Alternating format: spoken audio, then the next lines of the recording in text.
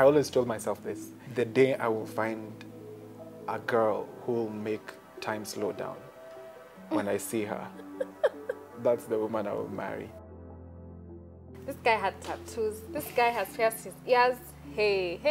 So, and these are the things my mom was like, okay, niletea hapa kijana.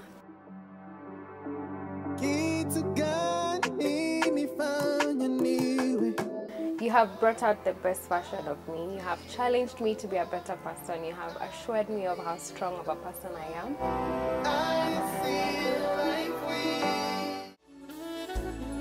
With this ring, I thee wed, and with all my worldly goods, I thee endow. In the name of the Father, the Son, and the Holy Ghost. Amen. So my name is Shabet McKenna Kegode, or Mrs. Kegode.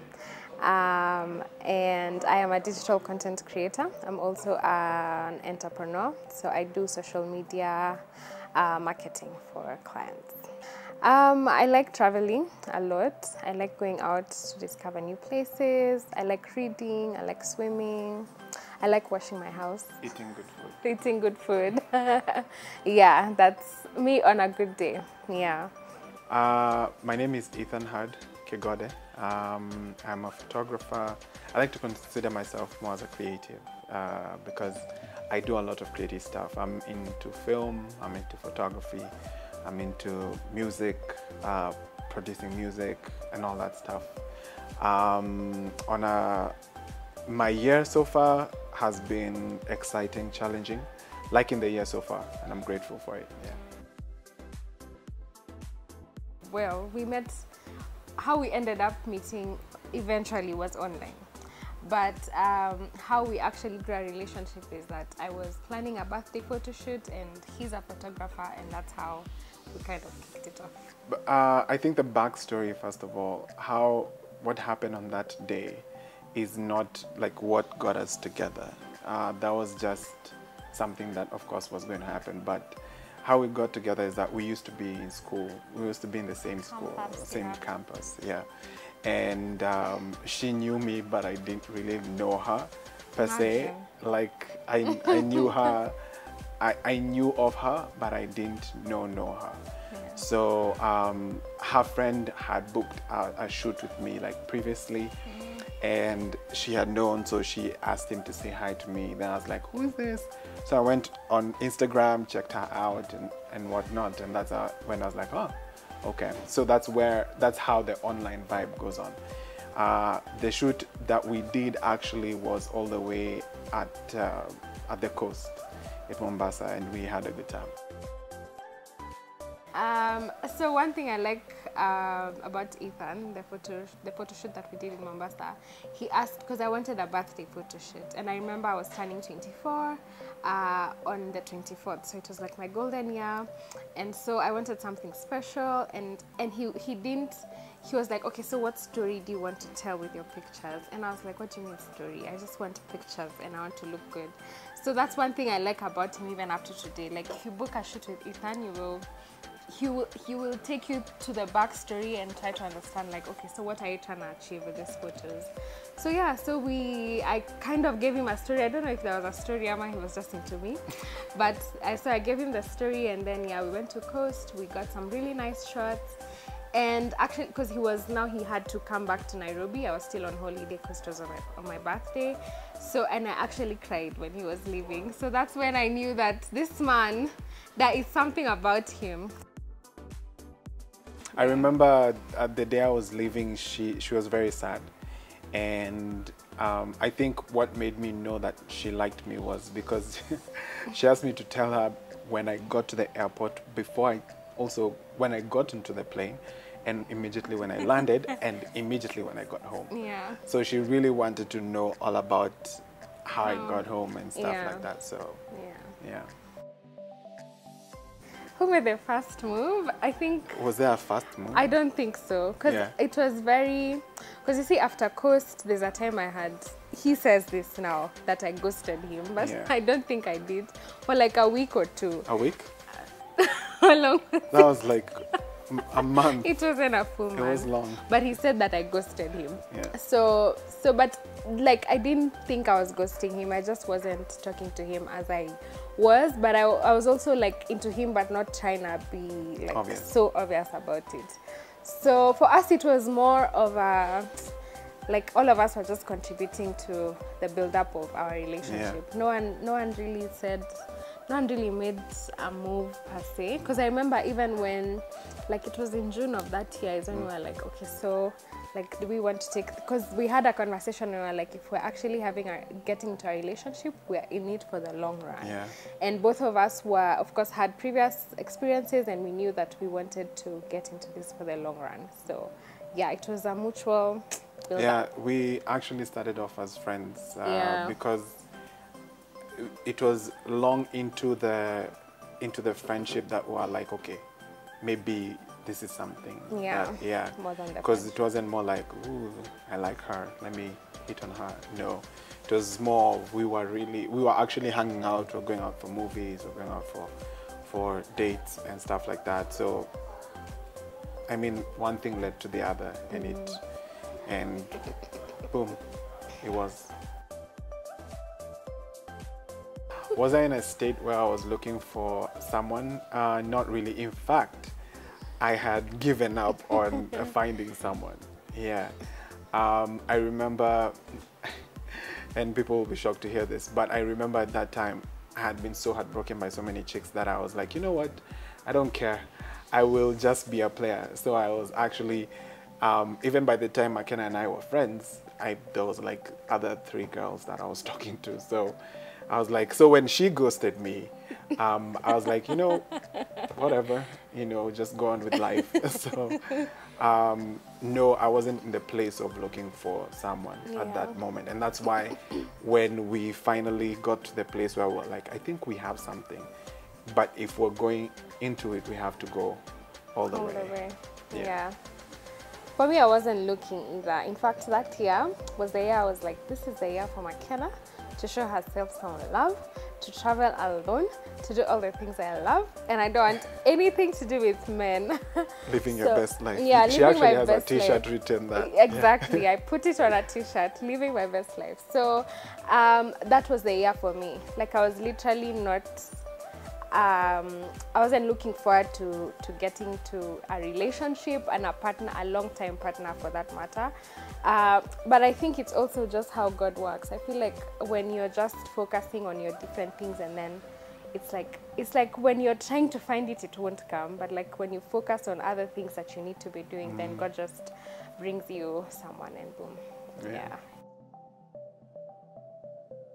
For me, what stood out and what struck me about Ethan is like the conversations that we were having. And even the first date when he actually reached out on my Instagram and I was like, oh, do you want to hang out? And even by the time we were hanging out the next time, I didn't think, oh, this is someone I would fall in love with. I was like, I had a good time. Like the conversations were so deep, yani. Like Ethan can be deep, baka you wonder, what are you saying yourself? So yeah, for me, it was the conversations that we used to have and we still have right now. And I feel like it shouldn't be something that you experience when you're dating and then that's it. I feel like you should carry it along with your, you know, when you get married and whatever. So yeah, for me it was the conversations mostly. For me, what stood out was, first of all, McKenna is very pretty. I don't know if you've noticed. But I remember the first date we had, I always told myself this, which is ridiculous because it always happens in movies, only in movies actually. I told myself, the day I will find a girl who will make time slow down when I see her, that's the woman I will hit on. That's the woman I will marry. And the first day I saw McKenna, like the first date we had, the first physical meeting we had, I swear that's what I felt. I could have sworn that's what I felt. Because first of all, she was bougie, she was looking all bougie and whatnot. She had everything, her phone and her earrings were all shining, they all looked, yani she was just like, wah. So I was just like, hey, okay, this girl is pretty. But that time I actually hadn't said this is it, but it was, I think I liked her style and the way she carried herself. Makena has a very sophisticated way of doing things. Like she just people do this and then her she does this other thing. So for me that was something intriguing. Yes, I think if anything I was much of the talker that first night. So Yeah. so He talks like the whole day. Yeah. I was just there laughing. so maybe I was actually trying to impress her and I didn't know. Yeah. So yeah, that's what stood out for me, the way she carried herself. So did I see the proposal coming? Yes. Yes and no, because I kinda Yeah. planned my proposal because I was planning a photo shoot for myself, a beauty portrait photo shoot. And so it needed to have my face, so I needed to fix my makeup, my hair, my nails. And those are things that for me, it was like, if you propose to me and my nails are not done, it's not going to be good. It's not going to be good. So yeah, so I did all that just in preparation for the shoot.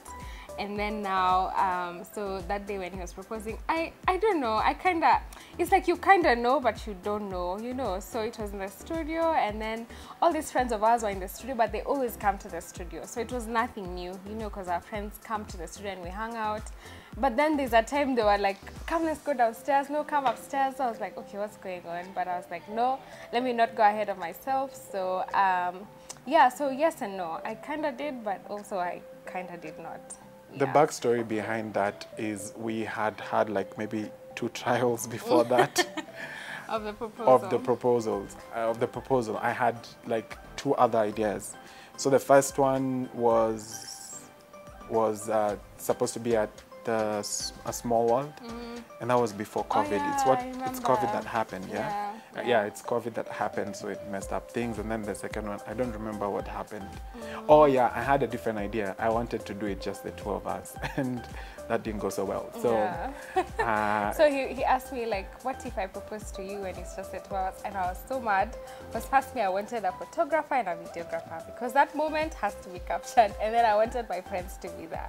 So when he said just the 2 of us, I'm like, who's gonna take the videos? Who's taking the pictures? What do you mean?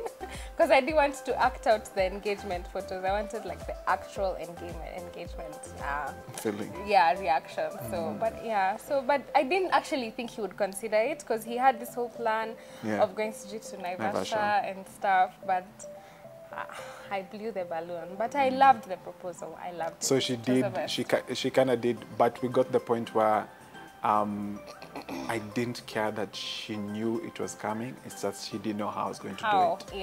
Yeah. How. It's actually interesting. Her mother has never did ask me about my dreadlocks, never did ask me about my piercings. And then we go out on dates. We have made it very intentional, especially breakfast dates. Just go out and talk to each other and enjoy a good meal.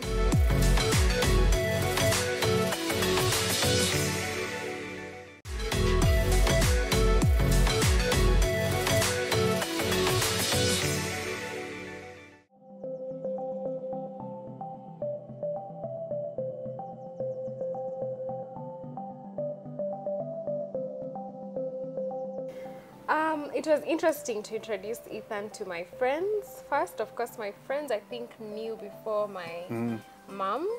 So I didn't tell them who he was. I didn't tell them the name. I didn't tell them their face. I mean, I didn't show them a picture. I just had this name that I used to call him Caramel Macchiato. And that's all I told him. I mean, I told them. So it was really good. But I think not the fear, but I was really hoping that he actually has a connection with my friends, in that like I don't have to be there for him to talk to my friend, you know, they can actually just have a conversation. So yeah, it went pretty well. My friends really liked him, so I was happy. So for my mom, this guy had dreadlocks, this guy had tattoos, this guy has pierced his ears, hey. So, and these are the things my mom was like, okay, niletea hapa kijana. First, the no for her is sagging. So at least he doesn't sag. But the rest, he ticked the boxes.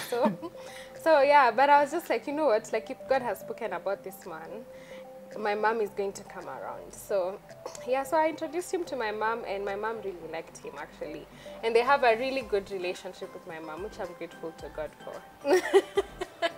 I mean, the dreadlocks for me were a season. I always knew it was a season for me. I didn't necessarily like go out to say that I'll always have dreadlocks. Yeah. But for me, it was always, I knew it was a season that was going to end.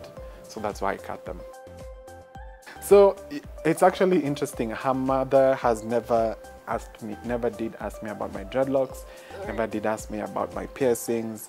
All she cared and what she loved about me is that I was saved, I'm saved, and that I bring out the best in McKenna. So she really, I think the discussions for dreadlocks were just, I don't know if you guys even had that conversation Not after quite. I introduced me. Quite, Yeah, but I know she was happy when I cut them. Yeah, I know. Even I know that. She didn't say it, but did I say know. it, but I know she was happy when you cut them. when I cut them. Yeah. Yeah. Well, I think when it comes to friends and my siblings, for them they had known for a while, so that wasn't a problem. You're going to say how you said, yeah, I have to be cool to fit in your friend's circle. So before McKenna and I met, we used to hang out, a couple of friends of mine who we still hang out with. They're actually our closest friends. And we've always been this cool people, you know. So we said, and they said also, it was an agreement that we had to I had to get someone who was cool enough to fit into that clique, for lack of a better word, or that crew. So, but it was such a swish, it was such a slam dunk when I introduced McKenna to them, because, I mean, McKenna is all but everything, including cool. Yeah. So that wasn't a difficult part. With my folks, I knew I wasn't ever going to introduce McKenna to my folks unless I knew I was going to marry her. Yeah, that was because I did that mistake with someone. Then I was like, I'm never going to do that again. So I never introduced. I've only introduced one other girl to my folks, and that was like a very long time ago. And then after that, I said, until I'm sure I'm marrying this girl, I'm not going to introduce her to my parents. So when I was sure, were we engaged by then? No. Had I proposed? By the time I was meeting your folks, yeah. Yes. We yeah. were engaged. So clearly you can see I had to make sure that everything was in, because my dad is just a stickler for rules, you know, like. It's a traditional. Yeah. So you have to make sure that you have some things in stayed place. right, yeah. There's so many expectations, let me tell you, so many. Like, I can't even pick one out, but yes, I had a lot of expectations over myself as a wife and over him as my husband. So there were many expectations which have then been turned around. You know, like, marriage is such a school of life, yani kabisa. So I thought, like, when we get married, that we have to spend all the time together. Even when in the house, we have to be together. You see, like, this kila saa hivi. Like, I can't be in the room reading a book and he's in the sitting room doing something else. So I used to, like, when the first time, because I like to read a lot, and he likes, like, PS and watching movies and those things and working. So when the first time that happened, I was like, wait, what? Like, we're actually married, but we're not, like, together. Like, I was so shocked, but I also remember I had to make peace with the fact that we don't have to be like this in each other's space kabisa, so that we know we're actually married, and, you know, until now we're doing well. So that was an expectation that was really turned around for me. Yeah. I think for me, my expectation was I had found a buddy that I could watch movies with, like binge, like, especially during COVID times, Mazay, you're just like, wow, you have a lot of free times. Yeah. So I was expecting that, like, Yani would be there in our blankies from 8 to 8 or 6 to 6 watching movies. McKenna in 5 minutes. You know that car, the first badge that shows when you're just like, God. She's already asleep. Yeah. So I'm just like, you can't be even serious. Yeah. And then she promised, babe, I'll do better. She never has done better. So I think that's one expectation. Nowadays when she says, Ati, babe, let's watch a movie. I'm just like, if she sleeps, Expectations are not high. Kama melala, I just won't try hard. Yeah. So actually, Ethan, what we do for fun together, Ethan, I'm a free bird. Like, I like to be outside and do things outside. Ethan prefers to be home and do his own thing. So we had to create that balance. So we do stuff in the house. So like we look for a recipe and cook together and have a whole experience of like even like plating the food, like the whole 9 yard of like fine dining, but in our house. And then we go out on dates. We have made it very intentional, especially breakfast dates. Just go out and talk to each other and enjoy a good meal. We also like things like Karura, just going on a walk, because I can't ride a bicycle to save my life. But I'm planning to learn that this year. So yeah, just things like that. Also traveling. We both love traveling. So that's at least something that we both, there was no compromise per se. We both enjoy traveling a lot. And I think also kind of like on top of that list is dancing. Oh yeah. We have a lot of fun dancing together. Like even before we got married, we would do just like routines and record for ourselves and just keep and just watch later. And it's not like we're good dancers. We just like don't get it twisted.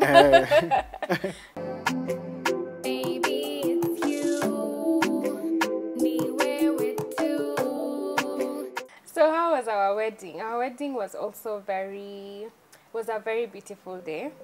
One thing about the wedding is that you should keep an open mind, because these vendors will character develop you, okay? So I will not mention which particular one, but yeah, there was one that really developed my character. Right when we drove into the venue and I was like, what is going on? So, but the wedding day was really beautiful. I think it was literally like a manifestation of God's glory, literally, because wedding planning is such a journey of doubts and wondering, are we ever gonna get married? Where will we get the funds from? And fights. Yeah, and fights for disagreeing, because I want this, he wants that. I want this, it's too expensive, things like that. But it was a really beautiful day. It was, I think for the wedding day, for me, by the previous day, the day before the wedding, I cared about just being attached to her. I don't know if that even makes sense, but like just saying I do. Once the rings were put on and I'd already signed the certificate, that was it for me. So I remember even on the day of the wedding, once that part happened, the rest was just like, whatever comes, whatever goes. You know, even if there's no food, I'm married. It doesn't matter anymore. So it was, for me, to be honest, especially with the journey we had gone through, it was something I was finally happy to have gotten to this side, because when you're on this other side, you're just like, I don't even know if it's gonna happen. You know, like you're focused on so many issues or so many things that could go wrong. But when you finally get on this side, you're like, it's possible. I just did it. It's like you've won. Yeah, so it's true. I found a groove just in knowing you. God, it is you. So did we have a model marriage? I don't think I had one particular marriage that I looked up to. This is gonna sound very Christianist, but for me it was Christ and the church. That was the best example I had. So yeah, that's mostly what I had. But what I would say is that we had couples who had gone before us and who worked with us when we were dating, when we were engaged, and up to now actually. We still work with them, because as a married couple, that no one lied to you, you also need to be accountable to someone else. So, yeah, and also our bishop was very, very, very instrumental in our journey to marriage. Yeah. I think, if you don't mind, I think a couple that we really modeled after, who also worked with us and still work with us, I believe you guys have hosted them, they were Malos. So yeah, they worked with us even when we were dating. They were our best couple, and we are still friends still now. we not necessarily told them, could you guys show us how to, how to work? How to do this marriage thing? But we have turned to them and before and now still to talk about marriage and how to maneuver, because they've gone before us and they've been able to share some of the things that because it's nothing new, by the way. It's true. Yeah, so they'll just share, oh, we've been through this, and just in a different way. Yeah. So our honeymoon wasn't actually a surprise. We planned for our honeymoon. It was, I think, the best time ever, because first, there's something that honeymoon does. First, there's something that wedding planning does to you, that you just want to go and have a good time at honeymoon. So wedding planning is a lot. So I feel like honeymoon is a place where you relax and just like, oh, we're finally married, we finally reached the light at the end of the tunnel kind of thing. So, and it was very relaxing also because Ethan could work 24/7, and I'm not even kidding. So it was good to see him at honeymoon, not having to work, not having to be responding to calls and stuff like that. So yeah, it was a good time. I feel like though we had traveled together before, this was that one travel that I really rested, like really rested. Yeah. And it was just amazing, especially like she said, after you've gone through that whole process of wedding planning and stuff like that, that was a good break before now we could return to the normal life. Yeah, so I really had a good time. What did we learn about each other? I think for me it was not something new, but it was an affirmation of who my husband is. Because Ethan is the one, he's the budgeter, you know? He's the one who will say, this is the money, this is how we're going to spend it. And me, I'm like, if the money is there, spend it, you know? So for me, it was an affirmation. I knew that, but it was like, yeah, this is him and he's not going to change. Well, I mean, of course, he will tweak like to favor me, but like, I think we need that balance, because if I'm spending all my money, then I don't think I'll grow, you know? And if he's not enjoying his money also, he will not have rest, for example. So it's a good balance, yeah.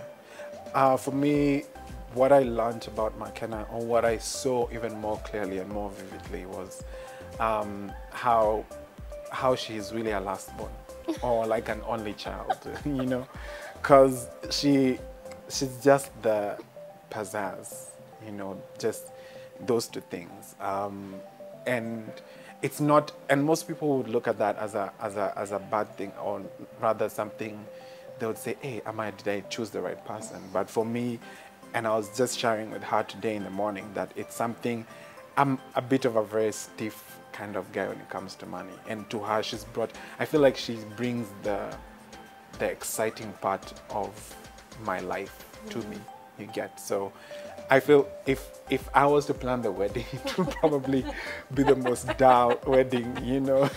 There will be more emphasis on the music and like things that don't even make sense, you get. So it allowed me to see who McKenna is and to broaden my understanding of even how to treat her, or how to be with her, or even how to handle some comments that you're like, you can't be serious, you know, those comments that you want to fight and argue about. Then it made me understand where they're coming from. What is some of the things that annoy me about McKenna? Time. We actually just had a conversation about it today in the morning. Things they don't tell you about marriage, we can also write another book about that, you know. So because there are things that you experience in marriage that even now as someone who's married, I can't really tell an unmarried person this is what to expect.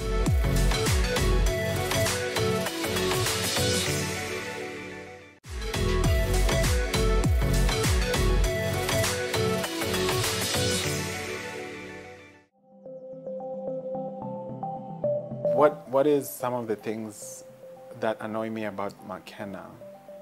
Time. We actually just had a conversation about it today in the morning.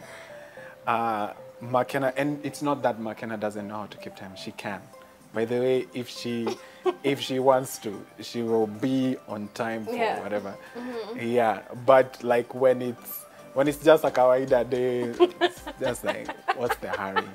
You know, like there are some days when I think McKenna is done dressing up, and then I see her go to the bathroom, and I'm like, you still have something else to do? Because me, I'm done.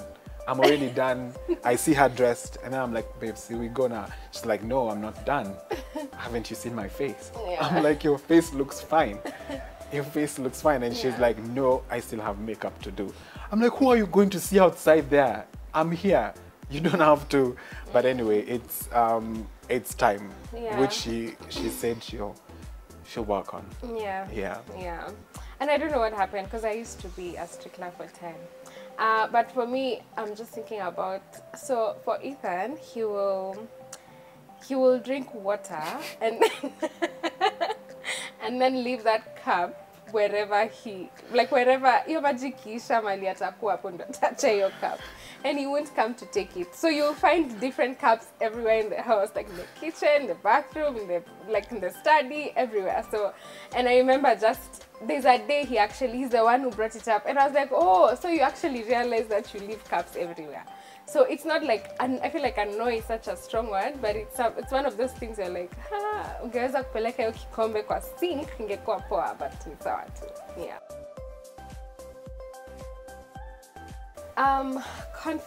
Conflicts are, first of all, inevitable in marriage. But I think there is a place for communication, and that's how you're able to manage conflict well. So one thing that's very different about us, if there's something we're disagreeing on, I would prefer to talk about it there and then. Doesn't matter whether my temper is on 100, I just want to talk about it then. For Ethan, he prefers to take some time off and then come and talk about it. So in the first months of our marriage, it used to be very foreign to me when he says, no, let's not talk about it now, let's talk about it later. I'm like, what do you mean later? What do I need to do between now and that later? If it's after work, what am I supposed to be thinking, and all of those things? So we had to find a balance, because personally I realized that the time we're taking off is to actually be liberal about what we're arguing about, so that it's not emotions talking over myself, and for them it's usually logic, and I don't know how they operate. So that taking time is just to understand and to figure out, okay, so who was in the wrong? How could I have treated it better? How do I speak to him in a better way? Even if I'm communicating that I didn't like this, I need to communicate it in a sane way, and in a way that will not make the situation even worse. So yeah. Allow me to also elaborate that as much as we share this cup annoying things, it might seem like it's a small thing, but when you're married, the small thing can blow up to something big. It's true. It's cute to talk about arguments after, you can even laugh about them, but when In it the was heat of the happened, moment. it was, a cup would be like you just called her something that, you know, can yeah, they can be really bad. So it's true, which also is something McKenna finds annoying. McKenna finds it annoying that I prefer to, especially when the argument is like really heated, I prefer to step back. I'm like, okay, we are now getting emotional, we are now just throwing words at each other, hurting each other. How about we just take a couple of hours, or just separate ourselves and then think about what's happening and how to deal with it. So that's, in some cases, which is actually interesting, because when we got married at first, I didn't think we'd ever understand each other on how to deal with it, because I really wanted to step back, and she really wanted me to have those conversations there and then. And of late, it's interesting. There are times where we'll step back, and there are times where we'll just fight it out and deal with it there and then. Yeah. So that's how we have learned to deal with conflict. Well, like, because sometimes when the conflict is heated and I feel like I should back out, she'll be like, no, babe, let's just talk. I know that, let's actually have a conversation about what just happened, you know, and I'll be like, okay, let me calm down and let's now address what the issue is. Yeah. So that's how we've learned to deal with conflict. And not that now it means like, woo, we figured it all out and we don't have any conflict. It's a lie. It's a journey. Sometimes you're just like, they're like, and unfortunately, it's like ticking time bombs. It's like a mine you're walking on. You never know when you step on one. It could be that cup again. Yeah. It could be that cup Or again. something totally different. Yeah, or something that different. Like when we got married, Makena, I never used to wash my hands when I come out into the house. Like it didn't make sense to me. I'm not eating right now. Why do I have to wash my hands? I'm going to eat maybe 3 hours later. Why am I washing my hands now? And it's like every day. So that thing used to bug me. It used to be, babe, go and wash your hands. Babe, have you washed your hands? Na hizo mkono. And then sometimes it's not directly. It's like, na hizo mkono unaonaje? So I'm just like, But then now, after living together for that while, you kind of, now I even feel, whenever I get into the house, I feel filth on my hands. So I'm just like, let me go and wash my hands. Yeah. Things they don't tell you about marriage, we can also write another book about that, you know. So because there are things that you experience in marriage that even now as someone who's married, I can't really tell an unmarried person this is what to expect. There's some things in marriage that you literally just have to see for yourself. But I think it's just been the undoing of self is what has been, like I used to hear that, but it's when you experience it, it's even more intense, you know, what it means to actually undo who you are and be selfless, you know, it's in the very sense of it. It's in the very, very, very sense of it. So for me, that was a very big, lesson that I had to learn, especially now when we were newly married, like months into the marriage. Right now, of course, there are things that happen and I'm like, okay, this is another thing to undo, this is another thing to be selfless about. But I think now that I'm conscious about it, it's not as difficult. I'm not resisting as I could have when we were early in marriage. Yeah. How we look at outside information is, our bishop likes to say that each couple has a different culture, marriage culture, and even as you converse with other people who are married, you need to know what works for you and what doesn't work for you.